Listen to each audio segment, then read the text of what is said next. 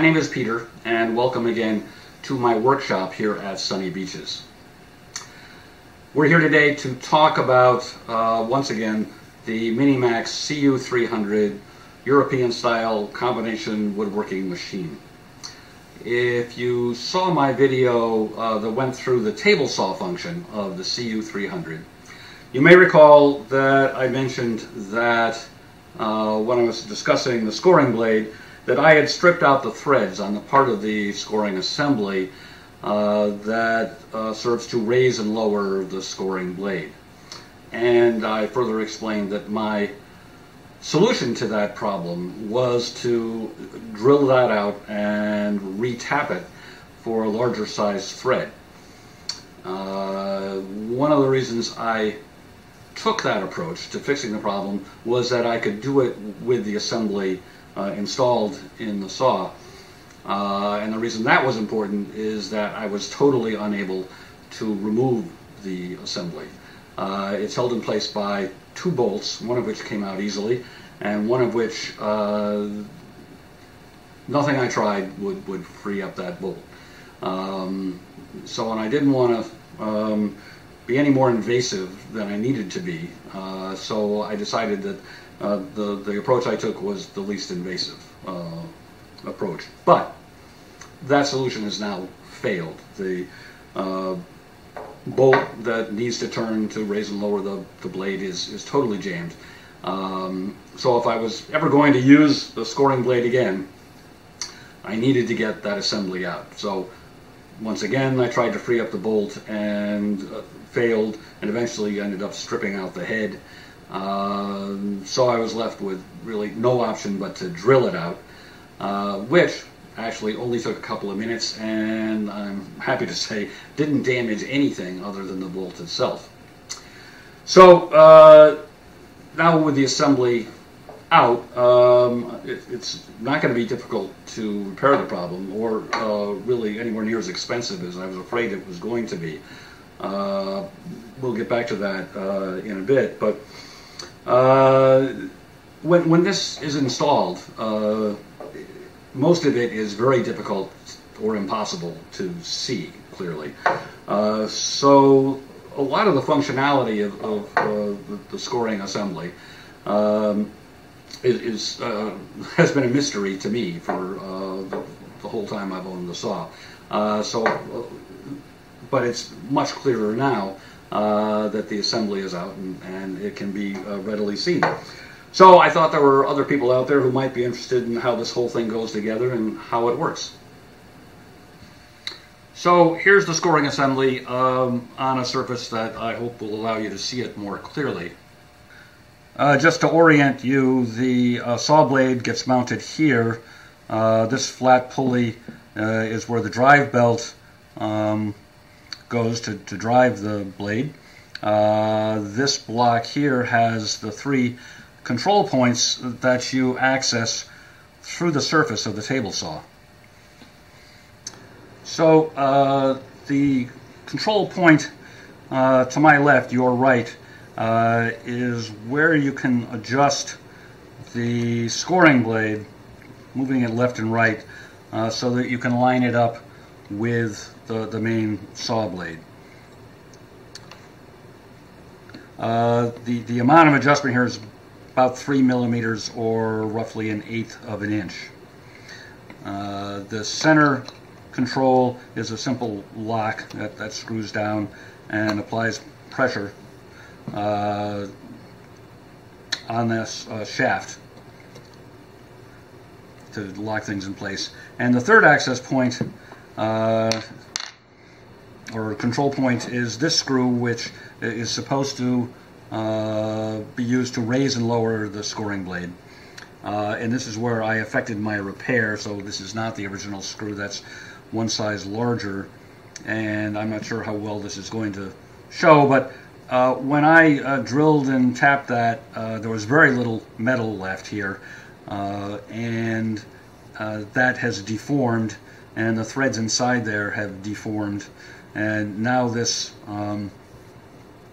screw is totally frozen in place, so making it non-functional And what that means is that this block, which is this bar here and the block thing here, needs to be replaced.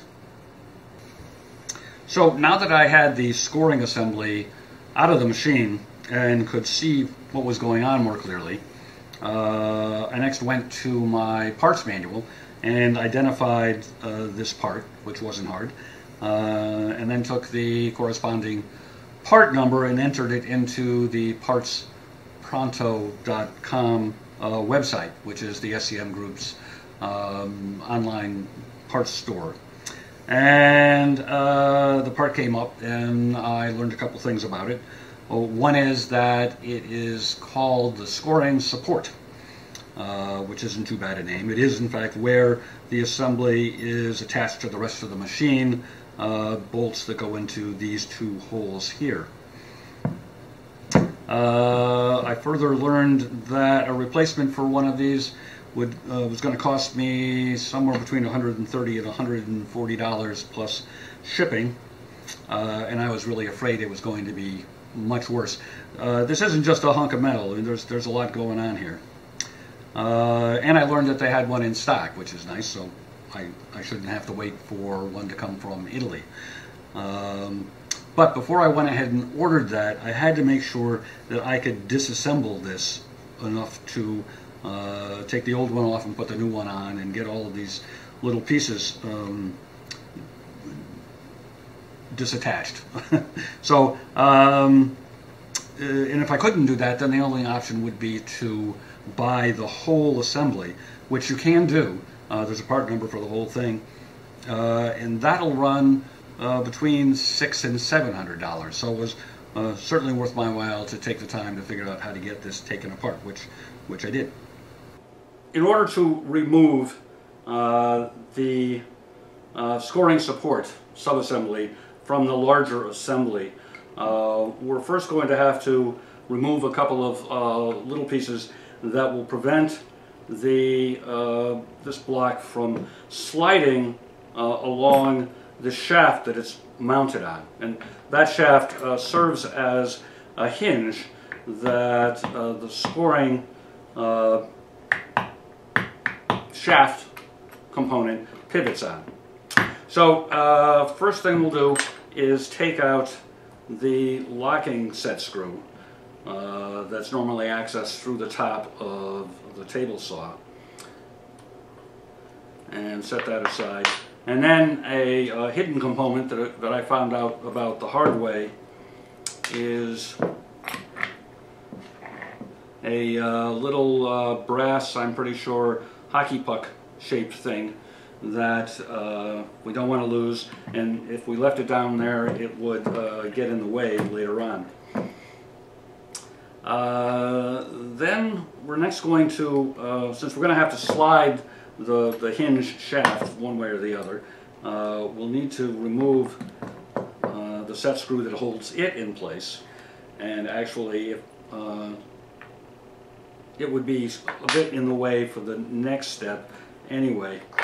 So we have to also remove the part of the support block here that provides the left-right adjustment for the scoring blade.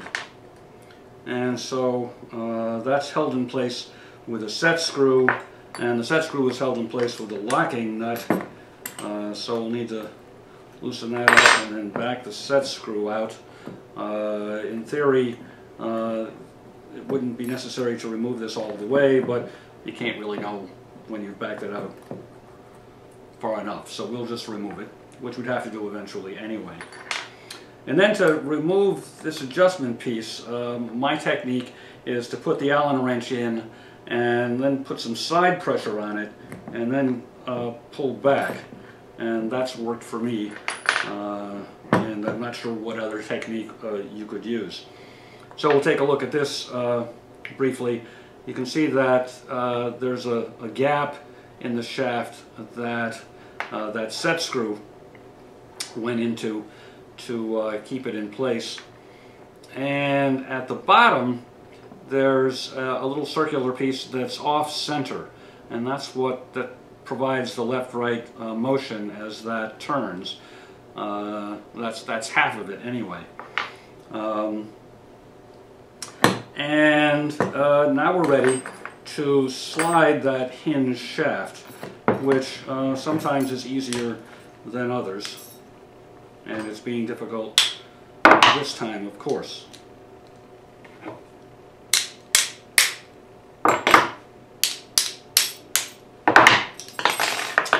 So there's a spring that serves to hold the scoring blade down under the table, and now we can pull that block off.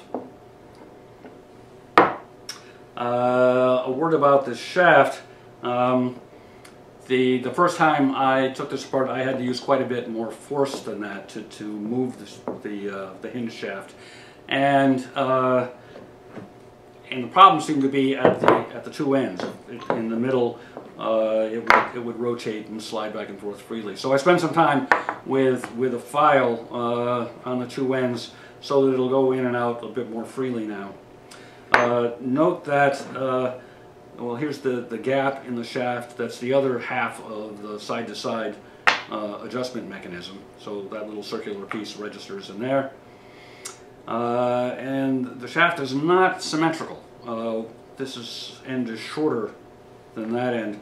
And if, like me, you take it apart without paying attention, I can help you out a little bit there. The longer end goes towards the saw blade. It's now several days later, and our new scoring support piece has arrived. SCM Group sent along some paperwork with it, detailing that the piece cost $138.91, and they charged me $17.31 for shipping. So for a little more than $150, I'm going to get my scoring blade back, which I think is worth the price. So we now have to go through the process of reassembly, the full scoring assembly. And to start, I did save the original set screw that's accessed through the top and is used to raise and lower the scoring blade. So we can put that in the new block. And then the rest of the reassembly steps will be pretty much the reverse of what you just watched. So there's nothing really new to be learned there, I think. So I won't make you watch. So our scoring assembly has now been reassembled. But before we move on to installation, there's just a couple of points I wanted to touch on. The first has to do with the hinge shaft, which, as you saw, can slide left and right. And there's nothing really to indicate when it's in the correct position. And the position it ends up in will affect the location of the scoring blade. Now, of course, that location can be adjusted up to that 3 millimeters or about 1/8 of an inch through the top of the table. But it's possible things could be so far off that that's not enough to bring it into alignment with the main blade. And if we find that's the case, the solution will be to loosen up the set screw and shift the position of the hinge shaft a little bit, one way or the other, and retighten, and that way get the scoring blade, so it's within the range of adjustment provided here, and that we can bring the two blades into alignment. The second item is this set screw here, which I don't believe we've touched on before. This again is the set screw that raises and lowers the blade. This one, it seems its only conceivable purpose is to limit how high the scoring blade can be raised. And actually, one of my little pet peeves with the SC300, the CU300, sorry, is that the blade raised to its highest level would only barely clear the surface of the table. So I really don't want that to be limiting how far we can raise. So I'm going to back that off so it's barely protruding and see how that goes. This is not accessible through the tabletop, so after it's installed, that would be difficult or impossible to readjust without taking it out again. There is some disassembly that needs to happen inside the machine before we can get to the location where the scoring assembly is mounted. And we'll start that process by removing the blade and the splitter. We've also removed the piece that the splitter attaches to, and we're going to remove the steel piece that's at the front end of the slider just to give us a little better access to the insides. Next, we need to get the blade guard out of the way. We're not going to remove it entirely from the machine, but we're going to loosen up or remove these 3 bolts. And now we can kind of lower the blade guard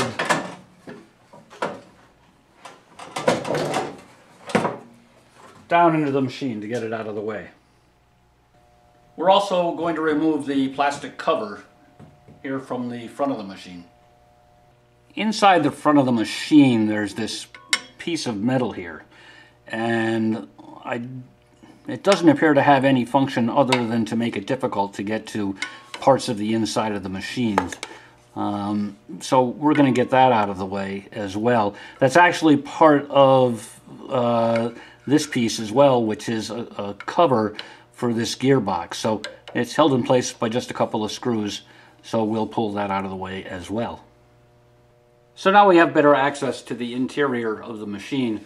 I should have made note that at this point the saw is rotated to about the 45-degree mark.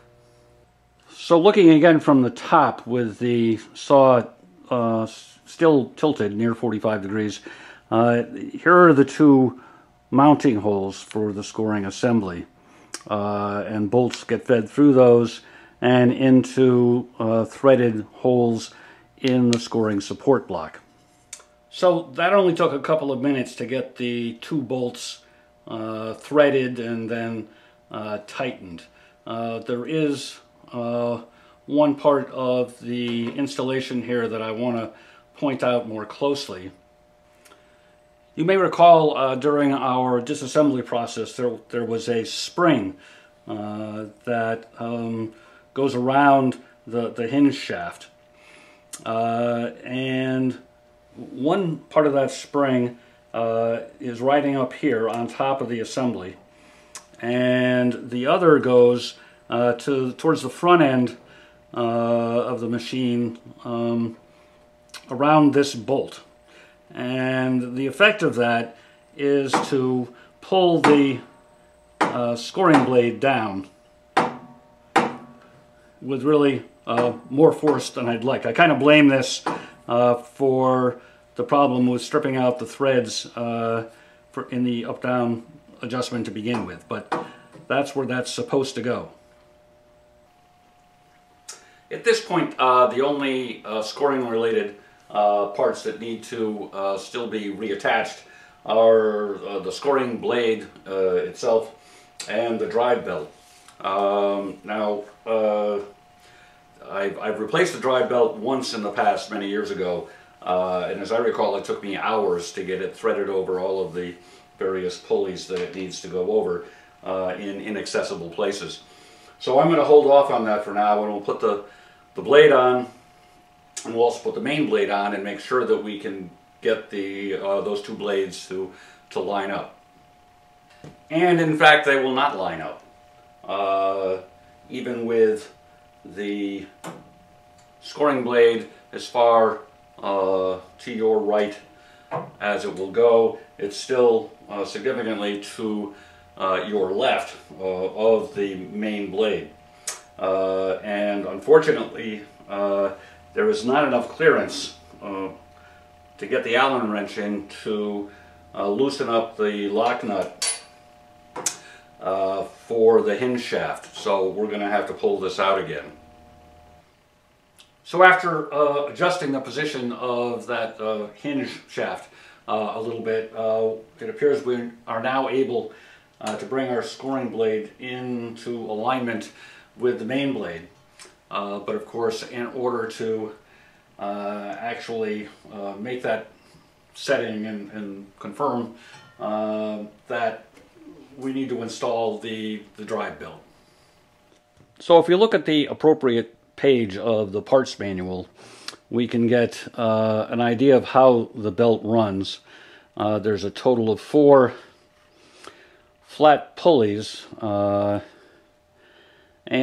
the rear one, this doesn't really show up that well, but tension is kept on it with a spring that keeps tension on the whole belt. So we have to feel around under the machine and try to identify these points, and then thread the belt around them in the right order. So this will probably take a while. So actually it only took me 10 to 15 minutes to remount the scoring belt. And most of the time was spent puzzling over the correct routing of the belt through and around the various pulleys. And there are actually 5 pulleys, not the 4 suggested in the manual. So my basic approach to this was to work through the front of the machine with the arbor tilted at close to 45 degrees. I started at the rearmost pulley, which is the one with the spring on it, so I was able to reach in and loop the belt around that pulley, and then use my left hand to keep tension on the belt so it wouldn't fall off, and my right to weave the belt through the pulleys and finally attaching it to the pulley at the other end of the scoring shaft. And then I turned things by hand a bit to try to make sure the belt was properly seated, and then did a short run to make sure it was going to stay in place, and it did. So we need to put the rest of the machine back together, which is a pretty straightforward process. So with the machine fully reassembled, I took a couple of minutes and made a couple of test cuts, and with a tweak of an Allen wrench, managed to get the scoring blade aligned with the main blade pretty much perfectly, as well as my eyesight will allow. So I guess we can call this project a success. Naturally, I'm anxious not to ever have to do this project again. So one of the techniques I think I'm going to adopt in order to avoid putting excessive strain on those threads in the mounting block that control the up-down motion of the scoring blade, I'm going to put a glove on my left hand and try to take pressure off the off that screw, and hopefully preserve the threads that way. So, and I'll do that for both raising and lowering. That's all the way down. We'll just put a little bit of pressure on there to keep that screw from vibrating loose. Okay, so there you have it. Scoring blade assembly repair. Thanks for watching. I hope you found this useful or at least interesting. See you next time.